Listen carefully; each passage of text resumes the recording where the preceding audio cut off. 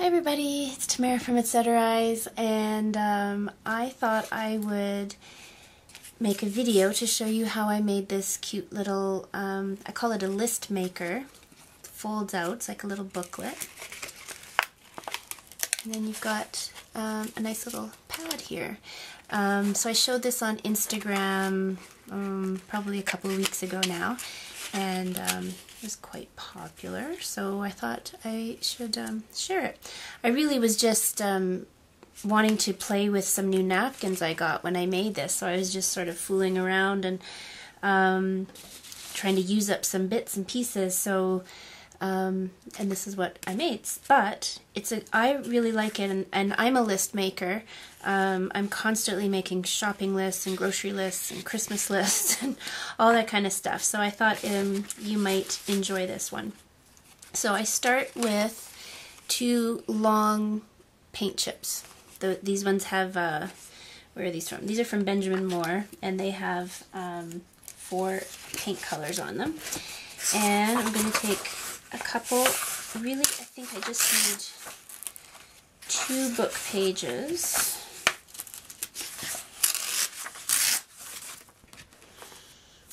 And some glue. So the first thing, if I recall what I did, I'm going to glue this in here. So I'm just going to run a strip down one long side, and I'm going to fold this over so it sticks. There we go. And I think I'm going to even up this edge over here. I'm just using a text to help me cut a straight line. And then fold it over one more time. That way both sides are covered. Lots of glue. Okay, and it's okay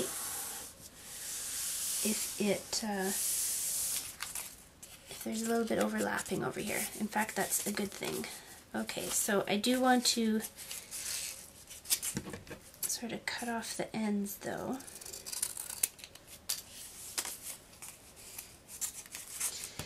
Let's see here. If I can see where that edge is. There we go. So I'm going to do the same on my other paint strip.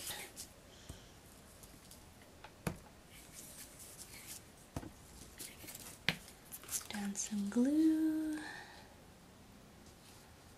I'll go right to the bottom this time. Maybe the top.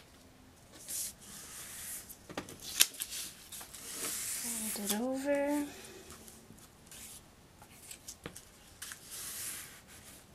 Okay. Whoops.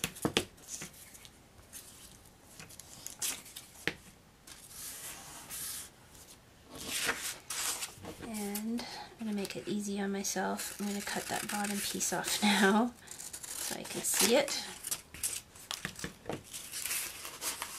Alright, and then again I just fold it over.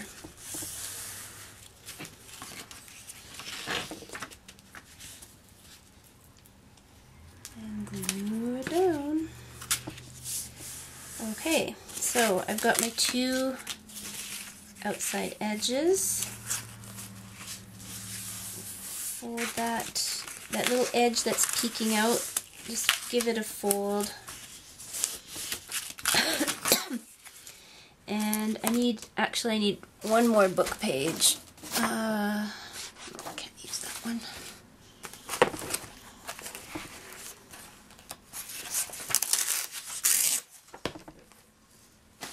Okay, now you could put a 3rd paint chip in the middle here. I didn't feel like it was necessary, but I do want to make it just a little bit wider than the paint sample, because these are going to fold into that. So I'll make that a little wider. I don't even think I need to cut that raggedy edge off.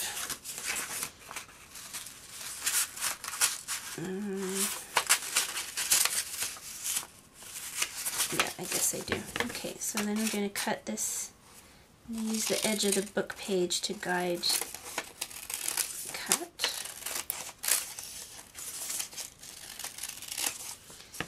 And of course I want it the same height.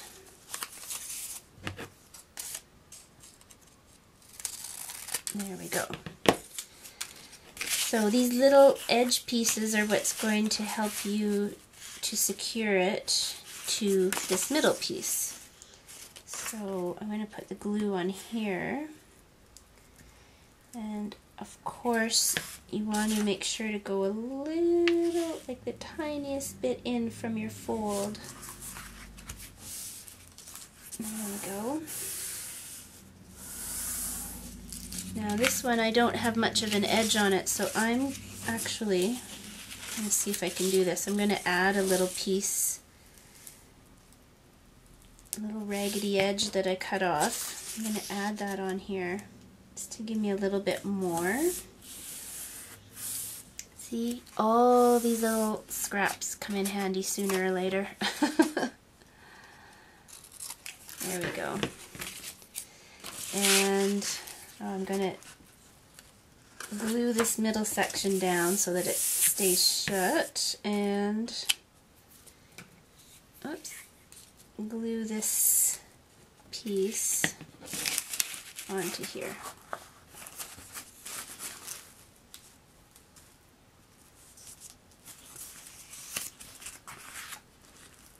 There we go.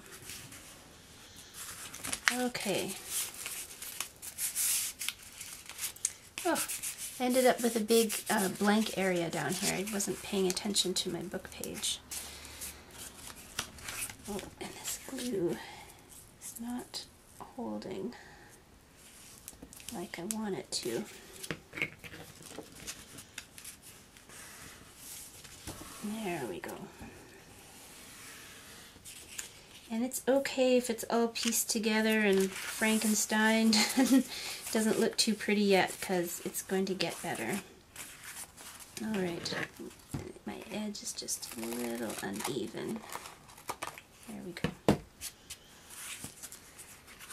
Okay. So really the what makes this little guy special are a couple of things. First of all, it's the inside piece, but secondly it's the decoration, right? So first things first, as usual, we're going to ink up the sides. Ink up all your sides, inside and out. Okay, good enough. Okay, so where will we start? I think we will start with the decoration. So, okay, so I think I just grabbed this little scrap of a napkin.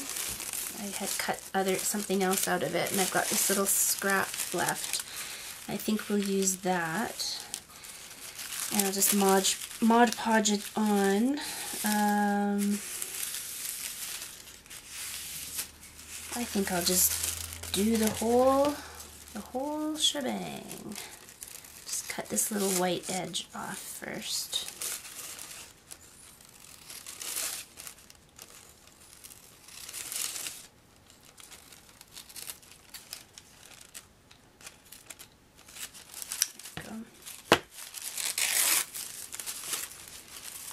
Okay. So, as usual, this is just a big experiment. I think it'll turn out okay in the end.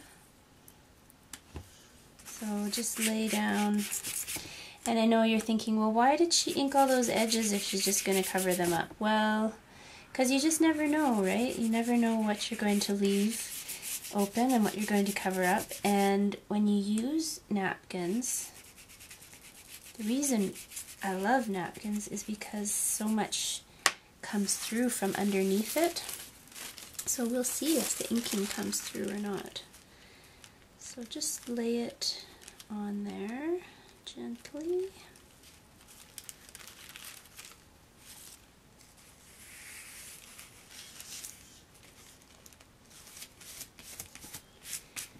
I'll use my brayer.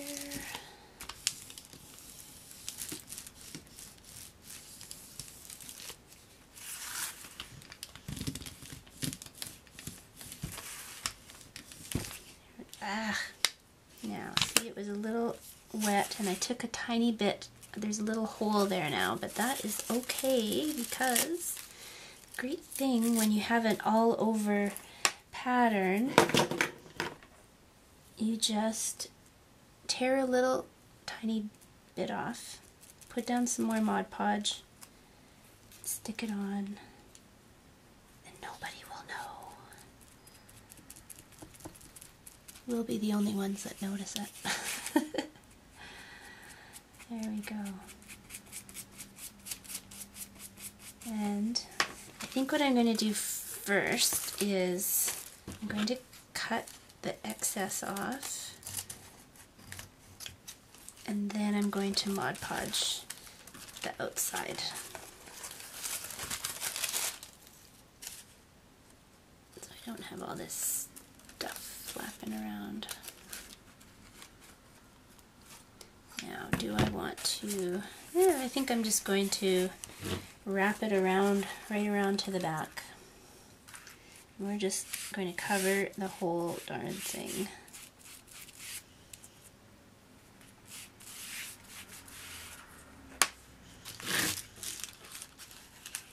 There we go.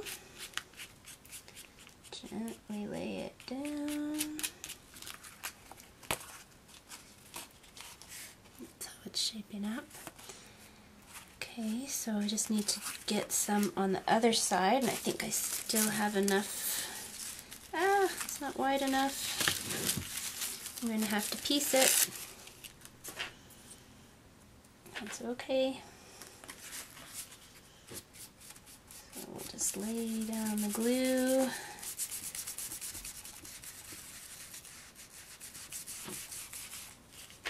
And use my biggest piece first here.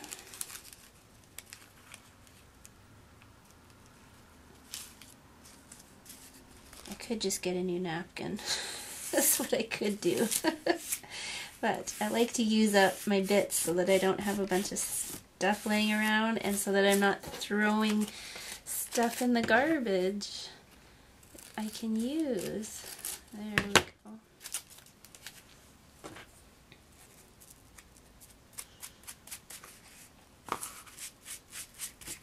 Okay, I'll get this around the back here.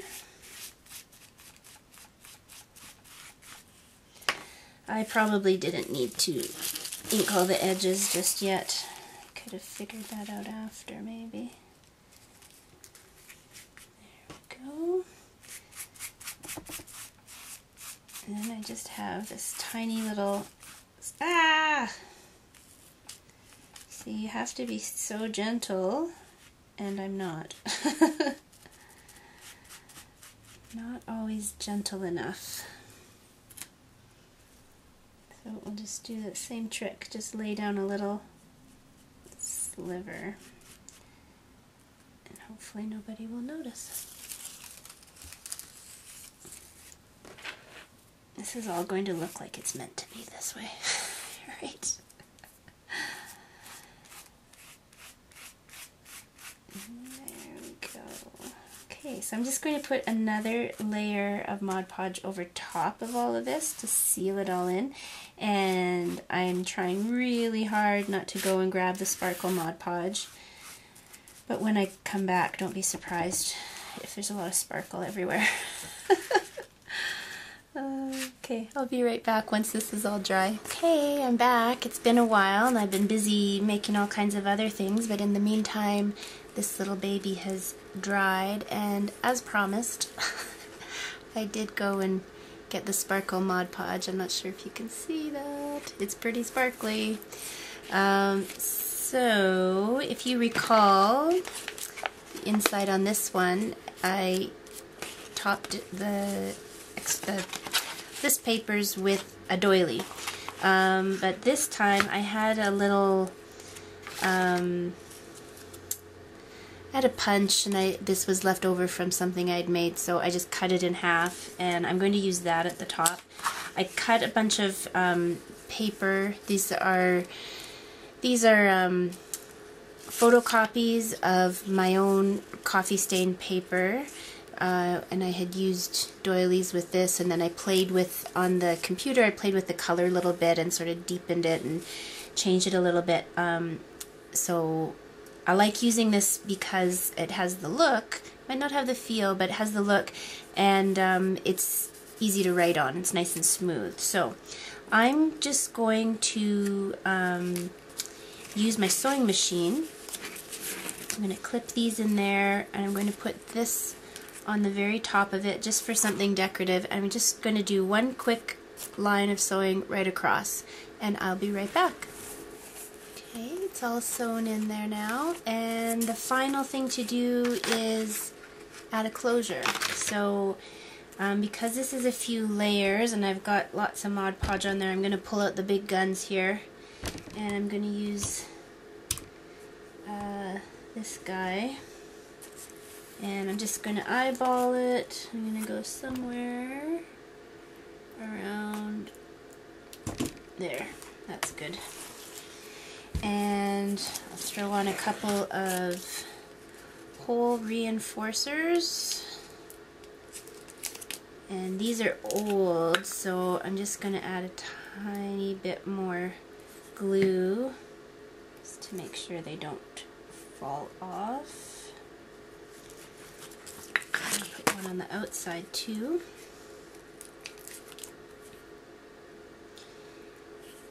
Okay.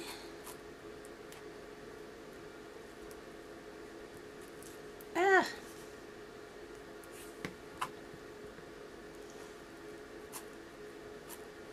Okay, there we go. My fingers are sticky, so it keeps coming off on my finger. Okay, and I've got a bit of ribbon here. Let's see, how am I going to do this?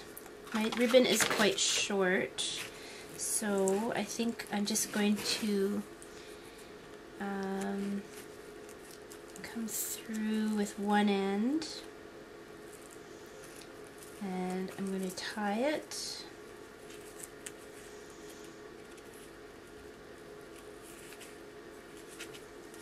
Double knot,